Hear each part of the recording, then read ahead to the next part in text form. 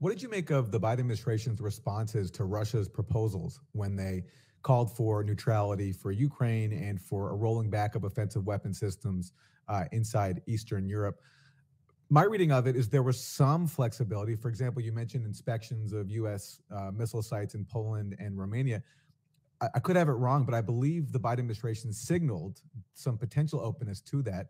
I'm wondering what you think of how Biden responded and also Putin's decision to invade. Do you think that he had other options? And strategically, from a Russian point of view, was this strategically the right move? Or do you think there was possibly more room for diplomacy, not only on NATO and missiles, but also on the status of the Donbass and the war there?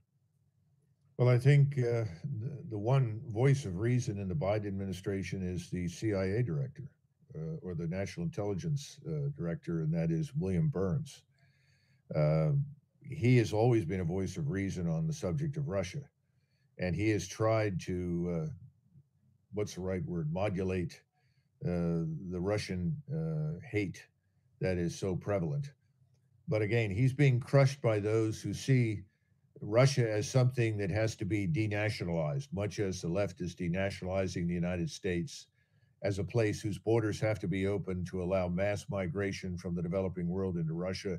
All of these things are part and parcel of the reasons people hate Russia. And of course, Russia declares itself to be an Orthodox Christian country. That's completely unacceptable because atheism, nihilism, multiculturalism, all of these things are caught up together, and there's a vile hatred for anybody who thinks the kinds of things that exist in Russia could be remotely positive in any way.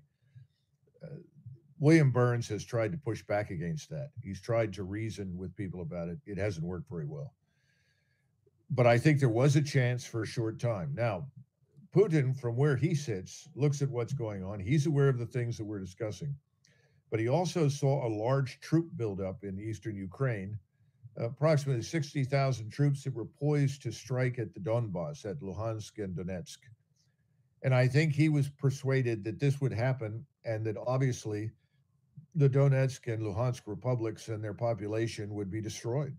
And he could not sit by and tolerate that. I also think he thought that there was no hope, that every time he tried to make the case, which he did several times, no one would listen to him. Somebody said, well, the reason this didn't happen under Donald Trump was that Donald Trump is strong and no one would challenge him. Well, it had a lot less to do with that than Trump's private willingness to listen to Mr. Putin's position. What disappointed Putin and I think many others was Donald Trump's inability to get control of his own administration.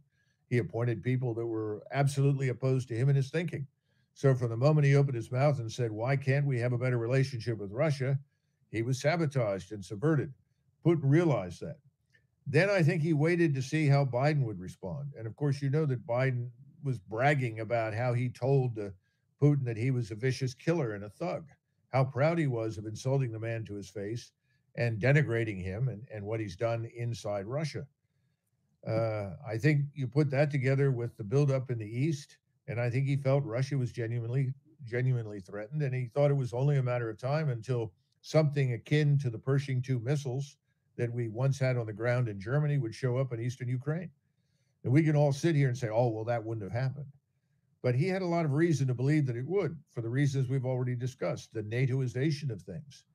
And that's the kind that, remember, the Pershing II was a hypersonic missile. You know, you're talking a few minutes and it lands in Moscow. And he kept telling people this. No one would listen. And there was no willingness to reassure him and his government in any way, shape, or form that this was not the intention. So I think he rightly concluded he didn't have much choice.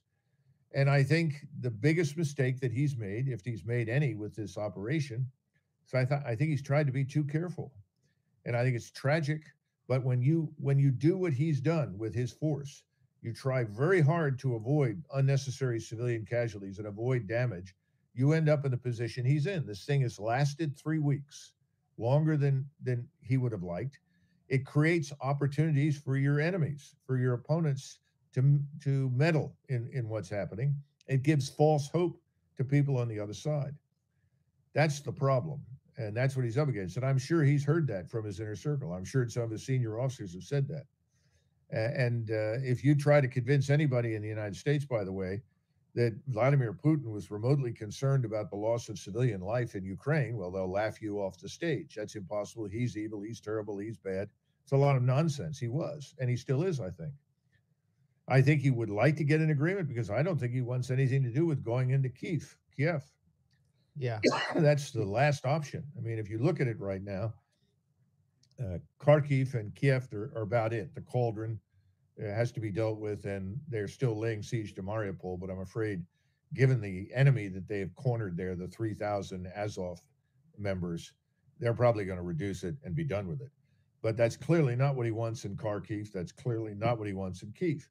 But if he can't get somebody to put their name on the agreement and agree to those basic terms, then I suppose he's going to act.